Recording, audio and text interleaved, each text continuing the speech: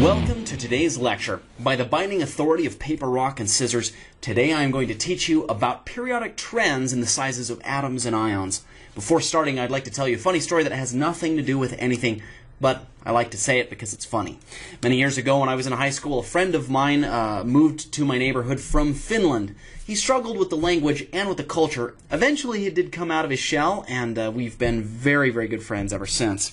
One day another friend of mine called and invited our Finnish buddy to come to a high school football game. The Finnish friend said, "Will it be fun?" My other friend replied, Yeah, it's going to be really fun." My Finnish friend then replied by saying, "Then I can't come." Ah, man, I guess Finnish people are allergic to fun. Anyway, with that said, let's get started. As it turns out, atoms get bigger as you go down a column or a group on the periodic table. Why? Well, because atoms, as you go down a column on the periodic table, have more and more orbitals and more electrons. Hence, they get larger and larger. For example, neon's outermost orbital is a 2p, while argon's, which is just below it, is a 3p. Krypton's, which is below argon, is a 4p. Because the principal quantum number n is changing, going from 2 to 3 to 4, it means the orbital sizes are getting bigger.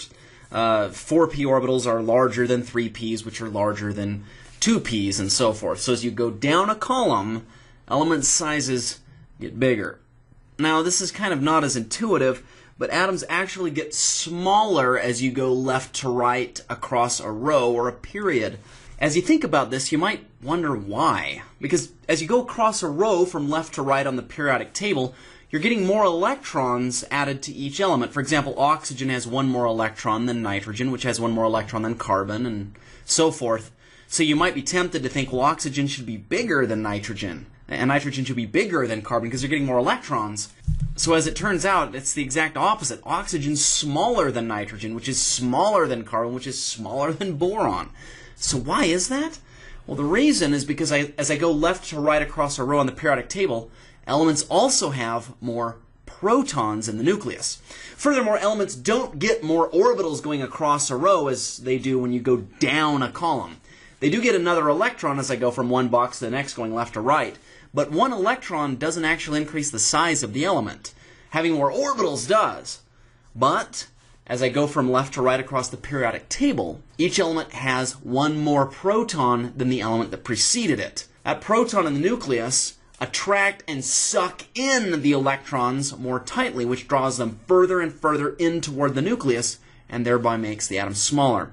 We can see that exhibited in this table, which shows the individual atomic radii of most of the elements on the periodic table. You can see, with some exceptions here and there, there's a general trend as I go across a row.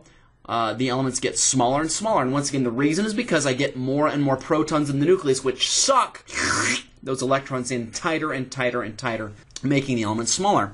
Contrastingly, going down a column on a periodic table, elements get larger, and the reason is because they get higher energy and hence larger orbitals. Orbitals contribute significantly to an element's size.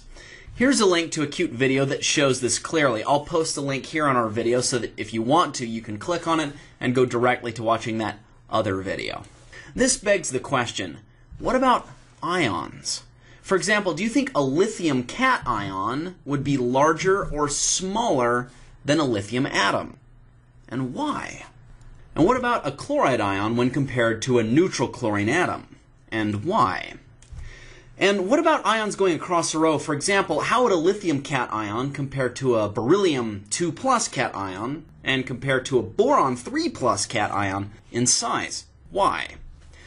And what about going down a column? For example, how would a fluoride compare to a chloride compare to a bromide in size? And why? Though I'm not going to answer these questions for you here, I will post a link right here to a separate video in which I do. I invite you, however, before looking at that, if you look at it at all, to try to make some predictions first. And if you choose not to watch that video, this table here shows the answers. Does it follow your predictions? That takes us to a set of lecture problems from the problem sets that I give my students in class. You'll remember from an earlier video that I asked and explained which will experience a greater Z effective or effective nuclear charge, the electrons in the n=3 shell in argon or in the n=3 shell in krypton. That leads us to the second question, which of those electrons will be closer to the nucleus? Explain. Next, how do the sizes of atoms change as we move from left to right across a row in the periodic table and from top to bottom in a group in the periodic table? And arrange the following atoms in order of increasing atomic radius. Now for these questions, I'm not going to do them, but invite you to do them on your own. For the students who take this class from me, you're welcome to ask me in class. I'll be happy to help you out. If you guys are just watching this on YouTube, however, you're welcome to post questions in the comment section, and I will be happy to answer. That takes us to our next subject, that of bonding radii. When two identical atoms bond, as seen in this cute little picture, the distance between their individual nuclei, d, divided by 2, equals their individual atomic radius. Physicists have measured the individual atomic radii of different elements, which are shown in this figure, which I happen to have shown you before. Once again, the numbers shown here represent the radii from each nucleus of each of these individual elements to the outermost extent of their largest orbital. To measure then the distance between two bonding atoms, their bond length, we add up their individual atomic radii. That takes us to some problems. Using the table that I just showed you, estimate the arsenic-iodine bond length. Then see how well your estimate compares to experimental bond length for arsenic triiodide, which happens to be 2.55 angstroms. Next, explain the following variations in atomic or ionic radii. Now I invite you to do this on your own first. If you'd like, I'm going to post a link here to a separate video in which I will show you the answers. That takes us to the end of this lecture, so mischief managed. Please stay tuned to our next lecture in which I'll continue talking about periodic properties of the elements from the periodic table. Will it be fun? Then I can't come. Until next time, have an enjoyable rest of your day.